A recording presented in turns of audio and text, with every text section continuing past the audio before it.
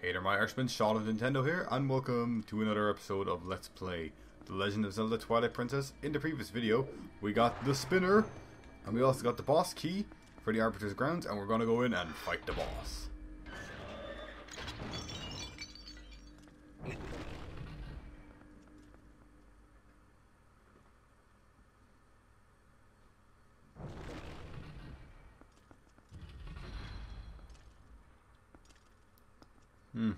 Pretty dense place in here.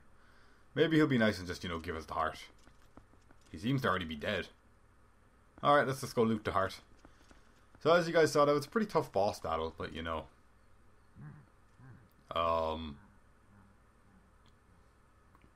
where's the heart? Bump bump Zant! You still live, Ellipsis. How astonished. You can't read that. This is true. Can you let me read? I fear this is the last time I will see you alive. I can't exactly put like the whole Darth Vader voice on you if you do that. I love that sword. That sword looks so damn cool. You're just gonna lodge it in his head, aren't you? Yeah. It's gonna, yeah. A perfectly good sword gone to waste right there. Can I have that sword? That looks like the sword from Darksiders. Oh well, there he goes. You left your sword, dude. Oh, that's... Oh. No. Don't be like that. You don't have to be like that. You can just keep... Well, you don't exactly have a heart.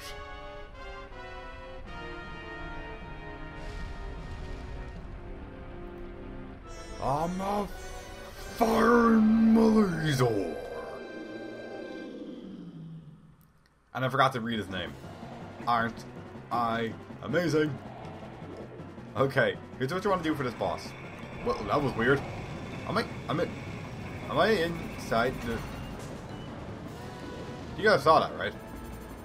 Alright, never mind. You want to go down here, avoiding these undead army of his, and avoiding his hand, hopefully, as well. I realized in the last video as well, I forgot to do the whole kind of music appreciation thing that I said I was going to do. Come up here and just... Did I just... I missed that, didn't I?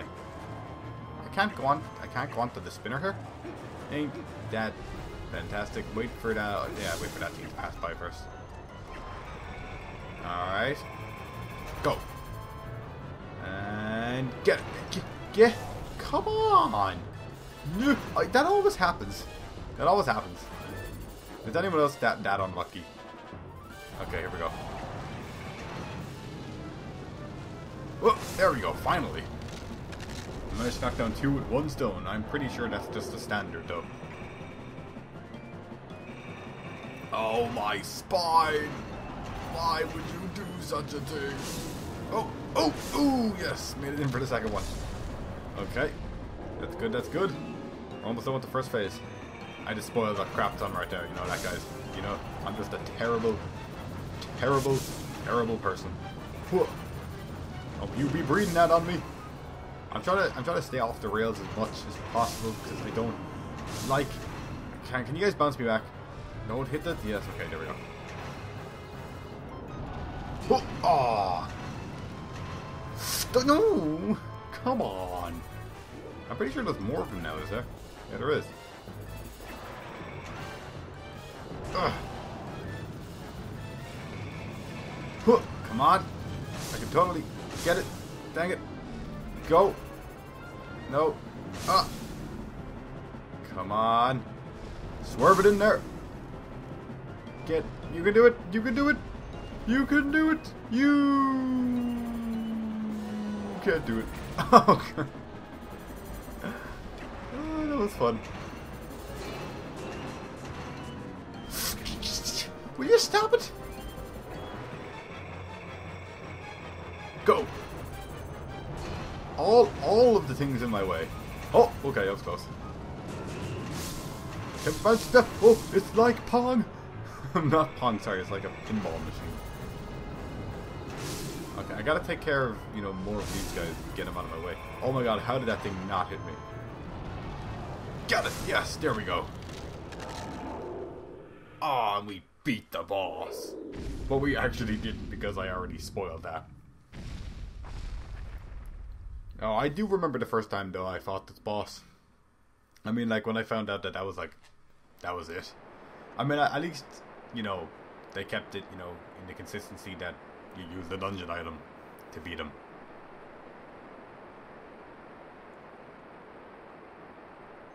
This Wii remote vibrates way too much. Ah, yes, I know what we must do. We must pump and pump and pump and pump and pump and move those abs up and down, up and down. I don't have to do it anymore. That was disappointing, guys. You know how much I love pumping those abs. Well, not abs, well, they're thighs actually, sorry. You guys probably even hear that. The Wii remote was vibrating like crazy. Now where's my magical bridge of wonder? Oh, hey. You can't be a floating head. You're not a Metroid. You're not a Metroid. What are you doing? What are you doing? Stop! You! Okay. Alright. Here we go. This is the second phase, I guess. This phase is a little bit harder. Because, not really. I mean, you gotta spin around this thing fast enough until you catch up with the flying rotating head. There's the flying rotating head. He'll shoot that thing, you go over here. He'll shoot another one, you go over here. And another one. Wait until you get close enough that you can bash into his head. And then you get the music that cues you for finally hitting the guy. Now, I'm pretty sure you can get quite a lot of stabs off him, like, right now. There we go. Okay, awesome. We start riding this thing and look at him go. How is he floating? Oh yes, and then we actually get those like little spiky spinner guys are gotta be there to cause some trouble. So every time it's just the same thing. You just gotta, you know, you gotta shoot. Oh no. Yeah, okay. You have to reset it every single time if that happens. Oh whoa, where'd he come from? He just kind of appeared. I gotta go back to that point in the video. That's about 8 minutes in or so, isn't it? 7 something. I don't know. Give or take a couple of seconds. And yeah, I know for a fact that once you, like, if you hit into them, that doesn't actually kill them. There's like 2 of them matched together. Huh.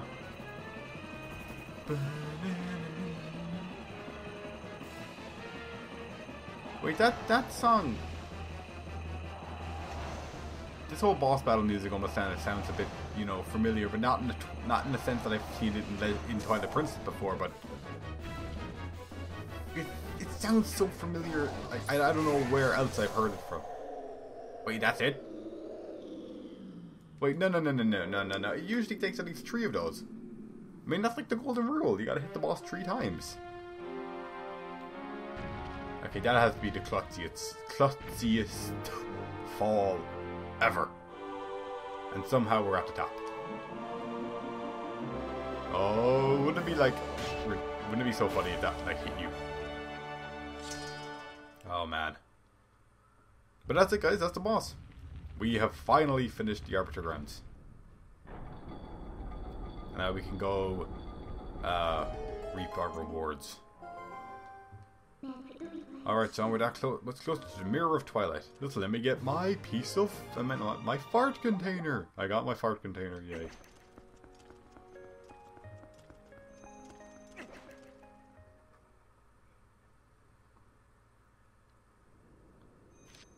Yes, I would love to save. It'd be fantastic. Save right there. Yes. Whoa. My stomach was growling.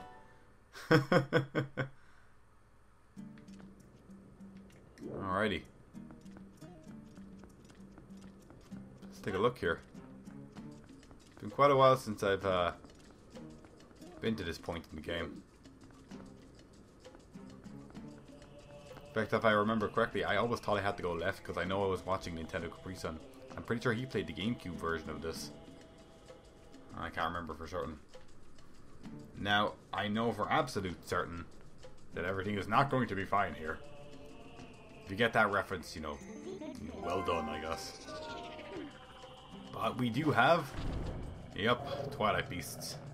I think that's what they're called. I don't know. If they're called something else, let me know.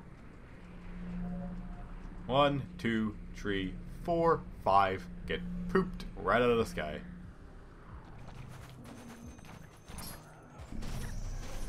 Okay, we can kill 3 of them right there. And we've got to get this guy and grab him. Hey, grab you. Come on, come together. Right now. Over me. No! Oh, come on! Actually, you know, you're all like right here now. So, let's have a party. I missed one again, didn't I? Oh no, I got them all, yeah! Haha.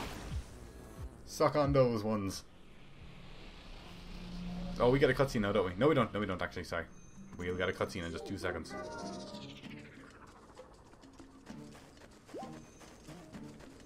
Alright, here we go.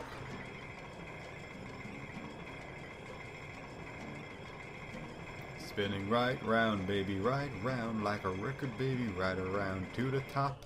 And pump it, pump, and move, and push those. Aw, I didn't get to finish it that time. What's going on?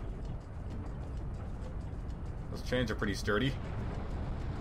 And it's pulling out the world's fattest dump. The Mirror of Twilight. Awesome. We finally did it, guys. We beat the game. I could have recorded these 2 parts so much sooner. But there you go, guys. Something looks a bit weird about that mirror, though.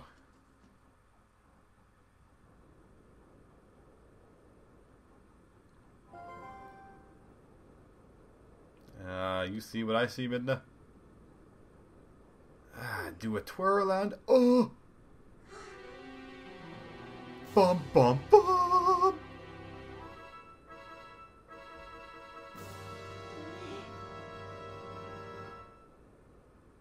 We just can't get a break, can we?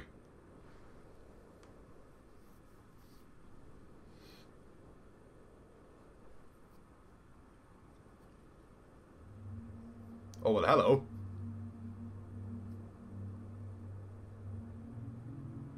Who be you? A dark entity lurks in the twilight. It houses an evil power. You who are guided by fate. You who possess the crest of the goddess. Hear us. At the command of the goddess, we sages have guarded the Mirror of Twilight since ancient times. It's always ancient times. You seek it, but the Mirror of Twilight has been fragmented by mighty magic. Okay. That magic is a dark power that he possesses. His name is...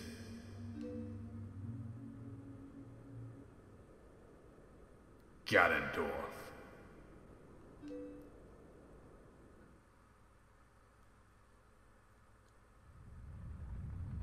He was the leader of a band of thieves who invaded Hyrule in the hope of establishing... Oh, come on, again!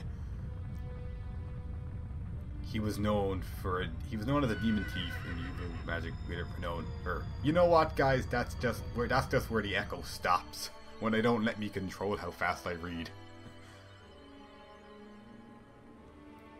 But he was blind. Ah, that must have sucked.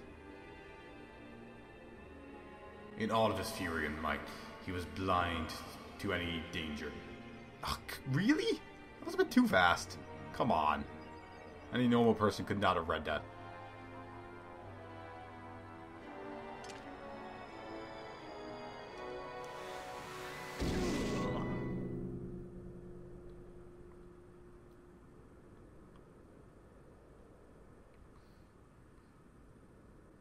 Yet.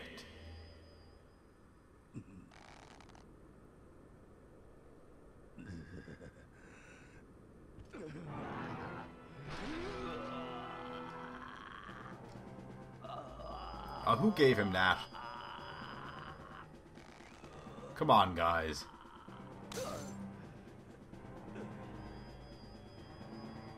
Divine prank? Uh-oh.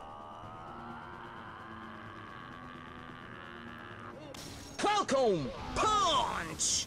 Oh, he totally Falcon punched him. Haha, mine now.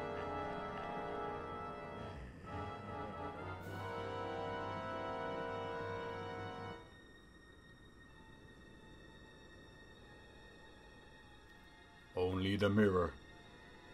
Show us our awesome reflections.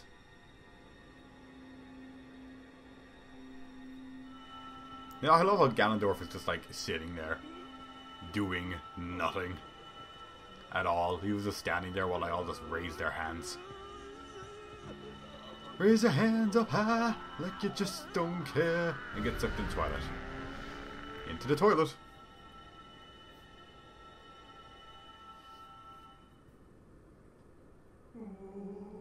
Oh no. And all was left was his face and his incredibly similar beard. Not the incredibly similar beard. Oh, and he cracked his little thing just to boot.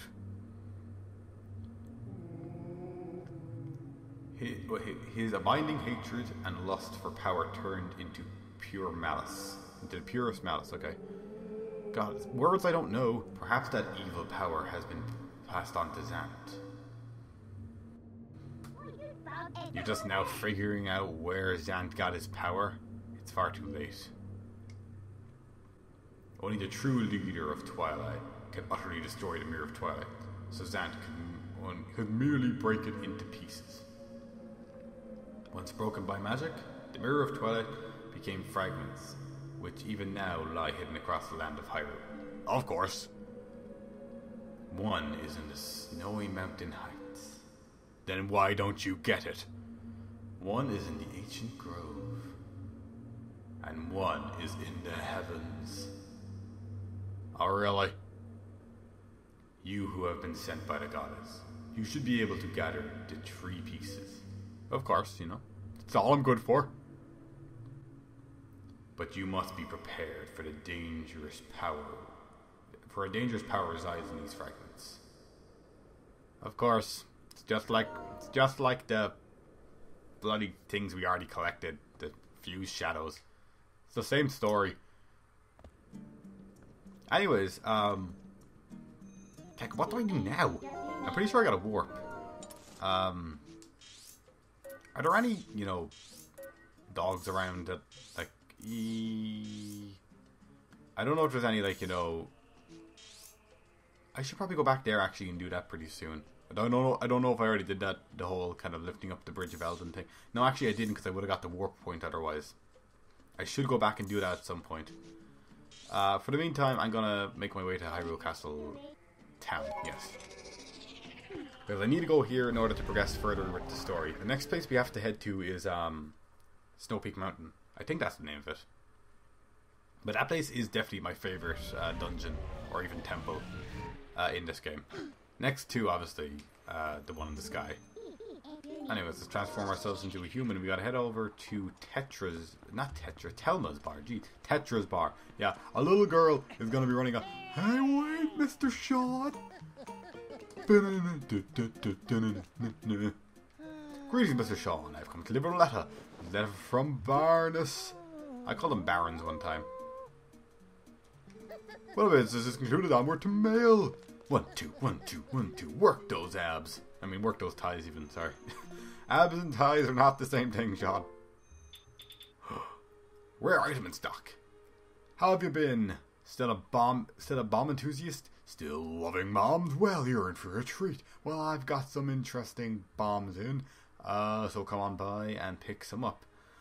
Wait till you see these baby. What these babies? You know, guys, you can probably very well tell that I am not the best reader.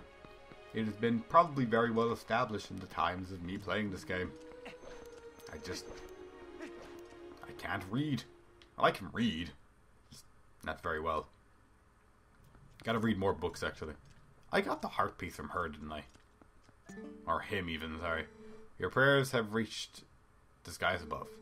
Take good care of your body, for it was provided to you by forces you cannot comprehend. Some kind of innuendo could be taken from that. Anywho's, I'm going to wrap up this video pretty soon here, guys. I just want to head over to Telma's bar and show the next objective. Because this video has been going on for 20 minutes now. And I know no one's attention span can go for 20 minutes. Well, you can. You just don't want to. Okay, let's see. Yeah, it's down here. Fat guard. I saw a fat policeman around here before in Ireland. And I find it funny. Just because, you know, if a guy comes up and, you know, tries to break into a car, that guy isn't going to be able to chase him down. Not a hope. Hey, Telma, how's it going? Boobs as big as always. How's that Ilya doing, honey? I'm sure that Shama will find a way to get her memory back. That Ronaldo is a talented man for sure. Anyways, honey, you've got your own thing to worry about. So you just make sure you do what needs doing right now, okay? Now, I'm not doubting you, honey. But if you're wondering what you ought to be doing, you ought to go and talk to your friend Ashi, is that right? She's up in Hyrule's Northern Mountain. Oh, yeah. You need details, directions to take the map. Yeah, so basically, yeah, the person we're going to be, you know, going to see next is all the way over in Lake Hylia. Yeah, she's in the Snow Peak Mountain. So that's where we're going to be heading next. So I want to thank you guys for watching this part of... Well, hello. Oh yeah, it's the mailman. What to order? What to order? I do believe I will start with meat. Funny thing is, he pretty much spends the rest of the entire game over there deciding what he's going to order. He's fast for mail, but he's not fast for food. Anyways, thanks for watching this episode, guys. And we will see you in the next one. So, bye-bye for now.